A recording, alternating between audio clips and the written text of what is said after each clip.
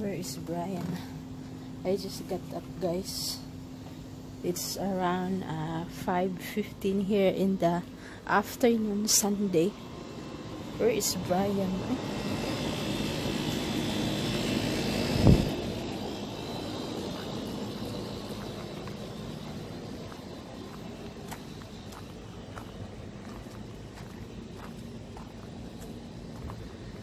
Oh, here. Daddy is a beast. What? Careful. Oy.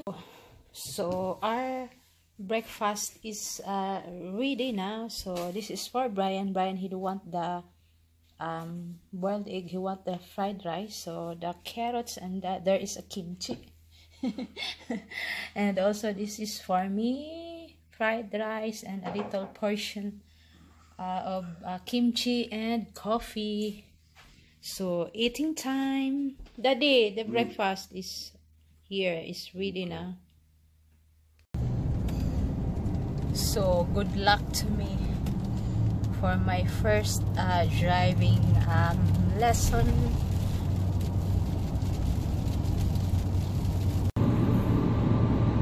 But I'm scared, Daddy. It's okay. Nothing wrong with that. I was scared too my first time. I failed. There are a few things that I want to keep working on that we didn't quite touch on, like lane changes, and then also like making sure that we understand all the signage, because at first it's just a lot to kind of cover in on and be like, that's a one-way, okay, we're moving into, you know, and so making sure that we recognize the signage and stuff. She is my instructor, my driving lesson. Can't be looking So can't be, on the ground. You gotta be, it's done for my two hours today. So, exactly, and so that all comes to it's just a lot to kind of touch on. So but I think she's right on pace with being able to, good, you know, with the 6 hours to definitely. So when do you want to do your next session? Tomorrow, right? Do I have you for tomorrow for them? Yeah, tomorrow. Yeah. So if you're good with that, I think the more consecutive it stays, the easier it seems to be. Because unless you guys can get on the road in the meantime, then... Did you guys go on the freeway yet? Not yet, no. So yeah, we'll... Oh my God, I'm scared at the freeway. And it really won't be too big of a deal, but we want to get those lane changes done first, and then move on to the freeway. So that'll probably be the third drive, but... we'll get her out on some rural roads a little bit, but mainly I'll just keep her in the city. I told the best teachers repetition. Yeah, the more practice you get, the better. You do it in your sleep.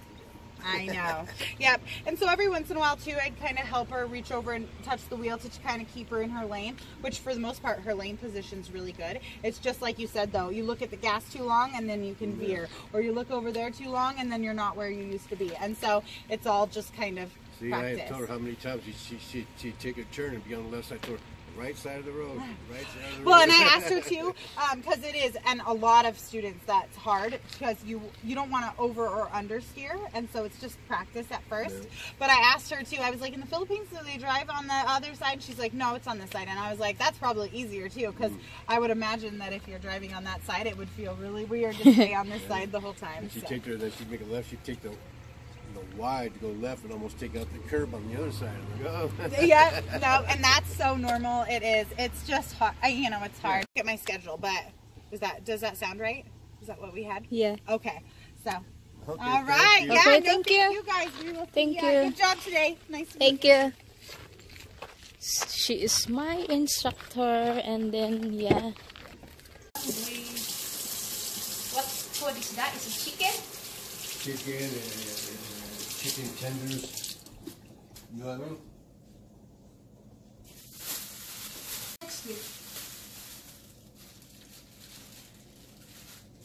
So after we get back from Oregon? Yeah. Okay.